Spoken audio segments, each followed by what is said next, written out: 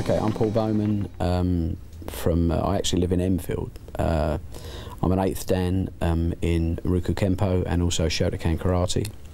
I've been doing it for 43 years. Actually 43 years tomorrow, Sunday. I started off back in Harlow, Essex, back in 1964, where I started with a shotokan club, which was actually under a RADA sensei who's dead now. He was a 5th Dan, a very small guy with dark rimmed glasses. But I actually trained with the instructor, was a blue belt at the time, so it was not a lot of karate around, very little at that time. There was plenty of judo around, and I did actually do a little bit of judo when I was 7, but so I don't count that. I really actually started when I was 13 with karate back in '64. They brought a RADA down this particular time, and I watched him perform. A very small guy, must have been about 7 stone, and he got the instructor, who was a real big guy, and he put 10 people in a row, in a line, and he put this padding on the big guy at the front, and he punches a karate punch, and he punched with a karate punch, and he said, no good. He said, now I hit with feeling, and he hit this guy. He went, ooh, and the guy on the back flew off the back and down on the floor. So back at that time, there was something. I went on, I got a black belt, then I moved to Enfield from Harlow, and then I started a Shotokan club, training under Eddie Witcher and people, as unfortunately he's dead now as well.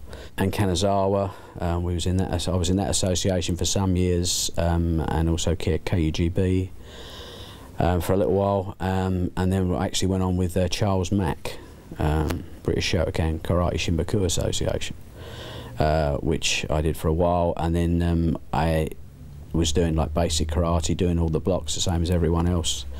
But we had a little bit of a twist to it.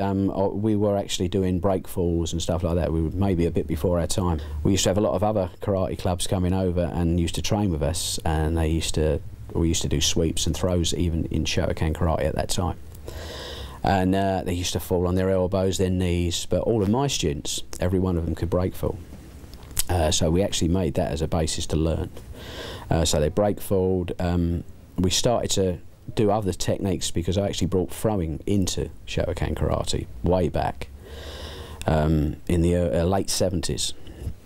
I actually went to Japan and graded a reasonably high grade, and then I came back, and with such politics, you know, in the martial arts and associations, I thought, right, I'm going to start my own association, which was Zendaru, which has been going now since, I think, early 90s. I think we actually started that, I think about 1990.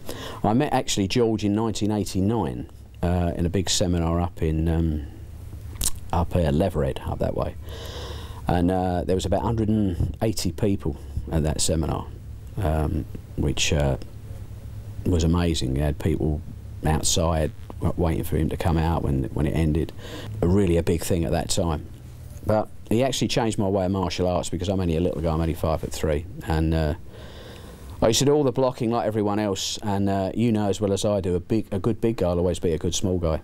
But with the pressure points, it actually turns the tables. It actually evens the playing field. And now, the first guy I ever knocked out was 6'6", and it was funny really. I was teaching the class, and I tapped this guy, and I said, "Are you okay?" and turned away and started talking to the class. And the next I heard this thing behind me, I turned around, he's asleep. He's on the deck. He's dropped. Then obviously I had to quickly resuscitate and bring him back. But yes, George Dillman changed everything for me. It made my martial arts work. So everything that I was taught before with the blocking, it actually helps with the kata, the forms, because it gives you the angle and direction that you need to hit the pressure points. So yes, even it actually gives you good foundations to be you know, for the to bring on to the pressure points, I think. So I think that was a good foundation for me. And then, as I say, I came into the pressure points after that. I can remember, you know, I used to block with the best of them. And then, as I say, when I met George, he actually took me to one side and he said, look at all these people in this room. He said, look at the size of these guys. Do you honestly believe that you could actually block these guys for real? If if it really came down to it, to a real fight. And you think about it, you think, well, maybe not. And then he's got me into it. He said, you really need to learn this. So I got into it, I studied it, I got books on it, and this was actually when I first met him. He'd only just about to bring his first book out. But I started, studying acupuncture and the points, and then I started to make it work. And I studied with George whenever I could. I'd go over to him, or he'd come over to this country. And also with Professor Wally J, which is another great practitioner, with his small circle jiu-jitsu and the pressure point mixed together, it made it absolutely lethal.